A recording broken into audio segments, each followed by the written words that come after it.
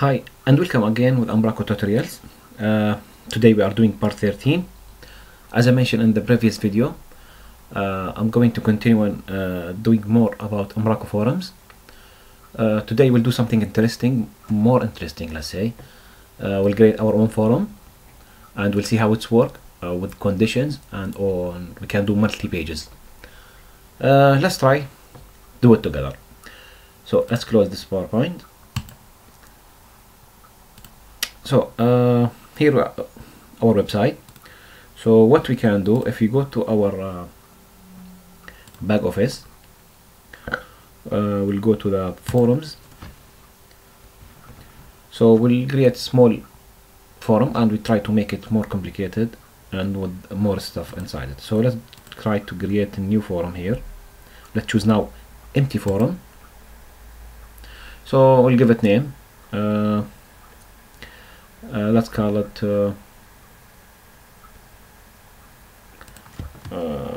my forum data, I suppose, anything, or yeah, let's call it like anything. So this is the generated stuff. I will delete this this one, I don't need it. So inside this one, let's suppose I need to add a full name.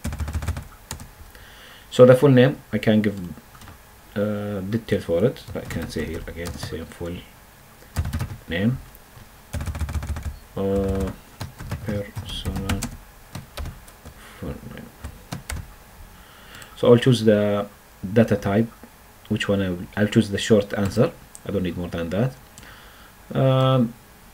Let's say we can say it's mandatory if you want, but it's not that important. And after that, I want to add something. Let's say I will give the user ability to add his personal data, let's say mobile number or address or something like that. So let's say here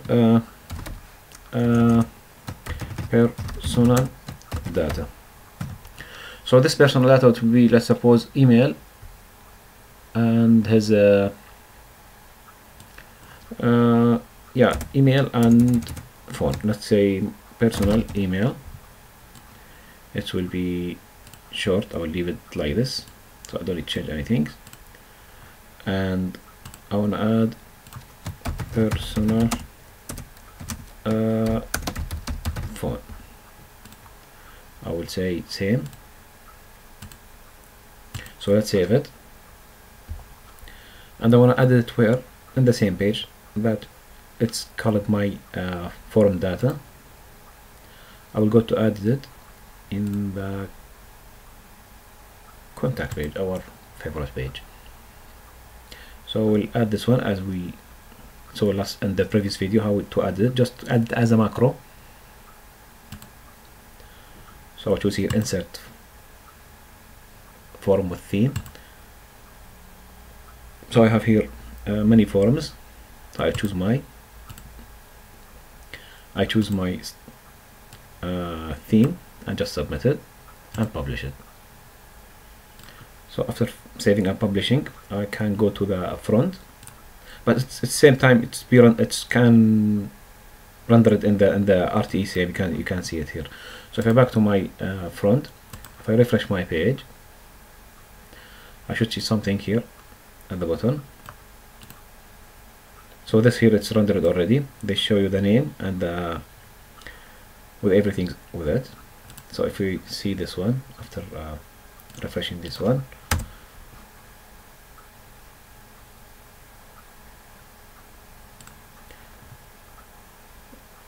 let's go which one we have. Yeah, that's it. So we have add, we can say the name, and we can say any email, and we can say phone, and we can say this one should be number. Submitted. This very simple one we have created and it's working fine. So if I back to my forums, my data forum, if I choose the to see where is my data submitted, so under entries I can see my data here. So now let's make it more complicated, or let's add more stuff. So let's suppose the user, he don't want to add this any one of this. Let's suppose this personal data. We'll give him ability to say I want to add or I don't want to add it. Just example, nothing more than that. So let's say add the question. Let's call it my personal data. So here we'll say to him he can add or no. So let's add something. You can say or let's use multi choices. So let's say here add, let's suppose my email, and I can say my phone. I can say add to, that's it here, and let's reorder it. Let's say this one will go the top here. Let's save it. So now we'll add a condition.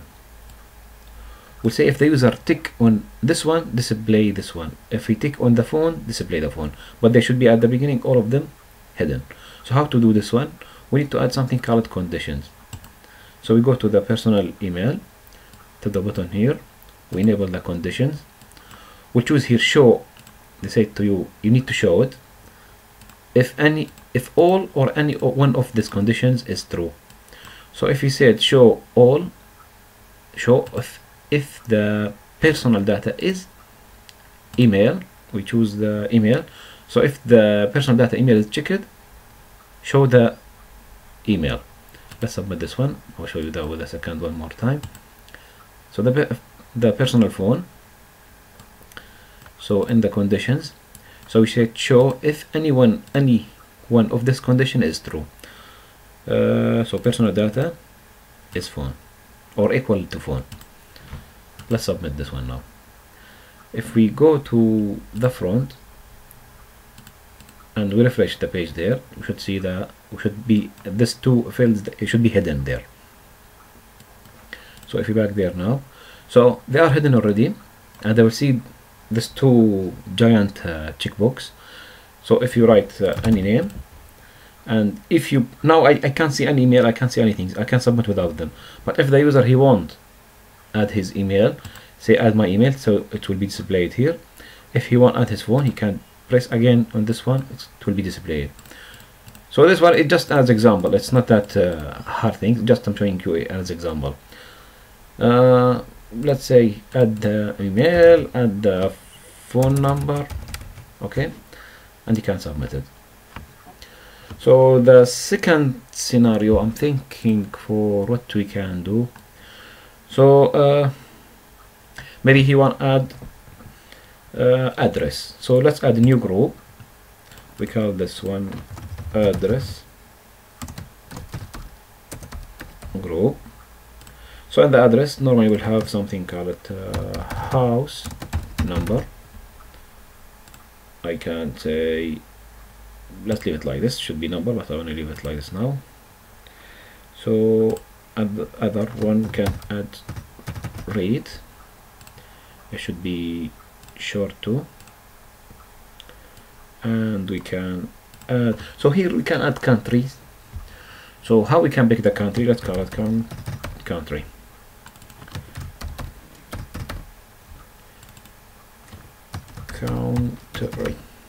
Okay. So country, I don't want the user to write by himself. Let's make it drop down list. He can choose one of the countries we have provided. So let's suppose first we can add USA, we can add UK, we can add UAE,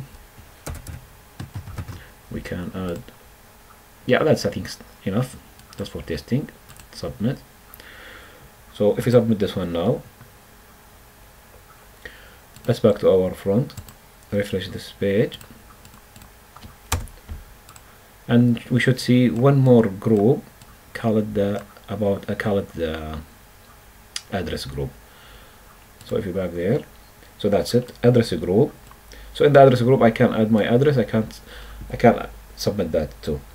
So but look this ugly a bit, and a lot of stuff in same page. So what maybe we can do this on more one more step or wizard. If I enable everything, look, it will be a lot of stuff in one page.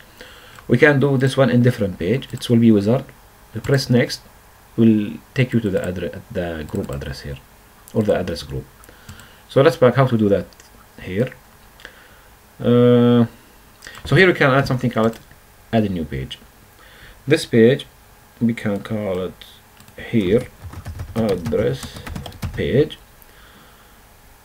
and I don't want to add again everything. I can just reorder everything. I think I can move this one all. No, we can't. Yeah, we can move everything here. Yeah, nice. So I want to take this one, I put it in this page. You can do it? No. One more time. I don't know, maybe it's not possible, but let's try it. Yeah, that's it. It's a bit tricky. So rather than I re-add them again or re-add all the group, just I drag and drop to reorder it. So now if I back to my page, if I refresh everything here, it should be everything sits hidden here and show you next button. That's it here. So if I back here again, I can write the name. They showing everything here. This name, I can say I need email, I need phone number here too. Okay, I can now see here it's next. It's not submit. So if I press on next, I should see new page. It says about the address page here. You can write your house number, you can write the street, and you can choose the country from the provided list. You don't need to write the country name, and you can submit it. This is very easy, and I just show you what's mean Umbraco forum if you create your own forum, and how to customize it, and how to try to add more than one page or create your wizard. In the next video, I'm planning to show you how to use Umbraco forums workflow, how to do that workflow, or how to store and publish your data. You will understand that in the next video. I'll try to create something could be nice and easy for adding the shifts. So rather than we add the shifts from here, we can give the ability to be added from the front. Let's say the shift can provide us his data. It will come to the back office, and just we can get small check and publish it. We don't need to add anything by ourselves. We'll see that in the next video. See you in the next video, and bye bye.